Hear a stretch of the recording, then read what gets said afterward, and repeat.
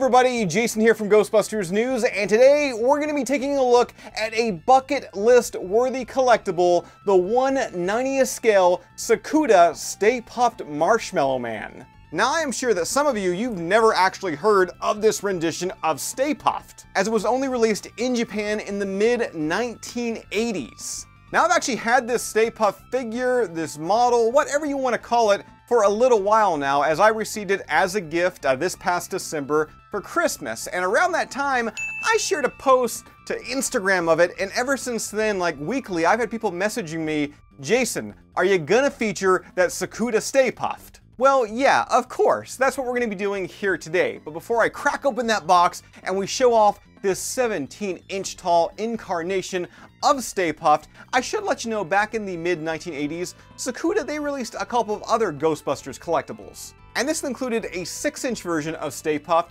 as well a Terror Dog that clocked in at 11 inches in length. Thus far, I haven't bought either of these, but I gotta admit, I've got a bit of an itch, and I think I'm gonna need to scratch it. I need them. Okay, so again, this Stay Puft out of the box, he is 17 inches in height, and being that he is so big, obviously the box that he comes in is huge. And let me say, being that this box is 40 years old, I think the condition of it's not too bad. It's got the Ghostbusters branding up top, it simply just says Marshmallow Man, and then we've got that now iconic image of Stay Puft walking through the streets of New York City. Now taking Stay Puft out of the box here, in case you already didn't know, I mean I alluded to it earlier, but yeah, he is a hobby model kit, meaning that you are supposed to paint him.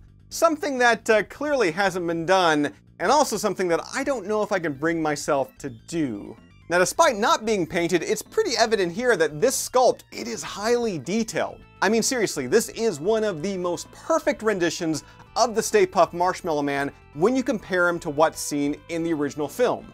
I mean, just look at that angry, adorable little face. And speaking of the face, Tsukuda, they actually included an alternate head. So you could either choose to have your Stay Puft happy or angry. Now going back to some of the detail work here, of course, Stay Puft, he's got his sailor's garb on, he's got his hat on top of his head. And I love the fact that that Stay Puft branding is actually sculpted. You also find there is the blue detail and also the red ribbon in the hat. And it should be noted that those details, they do come separate here. You can see with the happy face, I've yet to actually attach that ribbon to the hat.